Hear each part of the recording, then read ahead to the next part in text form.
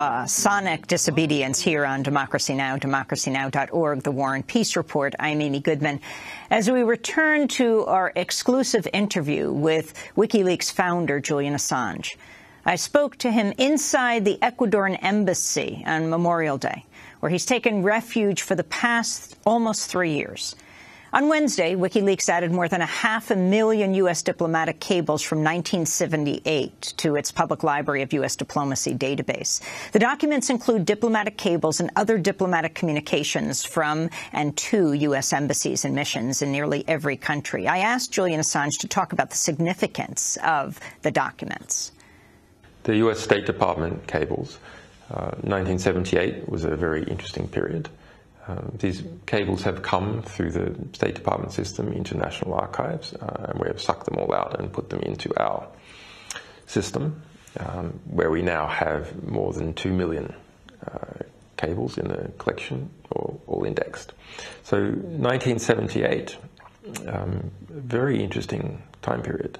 We have deliberately released all 400,000 at once to everyone. So no one's had an opportunity to cherry pick, and we haven't done that either. What we have done is identified broad areas which are very interesting. For example, 1978 actually set in progress many of the regional elements, the geopolitical elements that are playing out today. For example, 1978 was the beginning of the Iranian Revolution. It wasn't until 1979 that it succeeded, but the push against the Shah started in 1978 with demonstrations and killings in response. Similarly, Nicaragua, in 1978, the Sandinista movement started in its popular form as a result of the killing of a newspaper editor, and was complete within 2 years. Afghanistan. The war period in Afghanistan began in 1978 and hasn't stopped since. It was the Soviet-friendly government came in 1978, the assassination of the previous president, the arrival of Soviet special forces towards the end of the year. 1978 saw the Vietnamese invasion of Cambodia. And while you might think, oh, well, that just concerns Vietnam and Cambodia, no, this is an important consequence of the Vietnam War and how Cambodia was used and became a Chinese and American proxy in relation to Vietnam. So China, the UK, US supported Cambodia against the Vietnamese.